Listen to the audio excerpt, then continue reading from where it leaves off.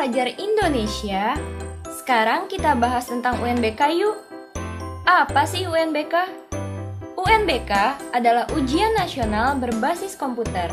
Jadi, pengerjaan ujiannya menggunakan komputer sebagai medianya.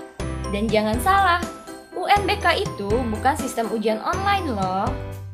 Artinya, soal dikirim dari server pusat melalui jaringan ke server lokal atau sekolah. Kemudian, saat hari pelaksanaan ujian, siswa dilayani oleh server lokal atau sekolah tanpa memerlukan jaringan internet.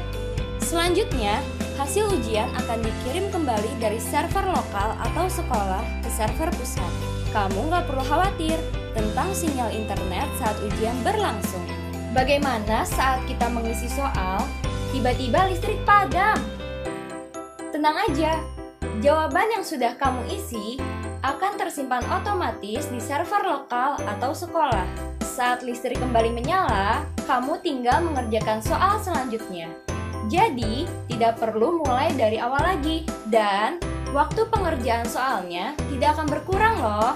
Selain itu, proktor dan teknisi akan membantu mengatasi masalah teknis selama UNBK berlangsung.